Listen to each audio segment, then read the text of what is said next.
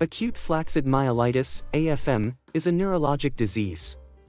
It is rare, but serious.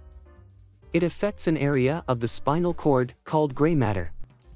This can cause the muscles and reflexes in the body to become weak. Because of these symptoms, some people call AFM a polio-like illness.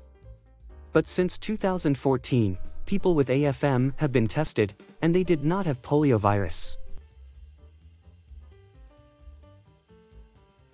Researchers think that viruses, including enteroviruses, likely play a role in causing AFM. Most people with AFM had a mild respiratory illness or fever, like you would get from a viral infection, before they got AFM. Most people with AFM will suddenly have arm or leg weakness, a loss of muscle tone and reflexes. Some people also have other symptoms, including facial drooping/weakness, trouble moving the eyes, drooping eyelids, trouble swallowing, slurred speech, pain in the arms, legs, back, or neck. Sometimes AFM can weaken the muscles that you need for breathing.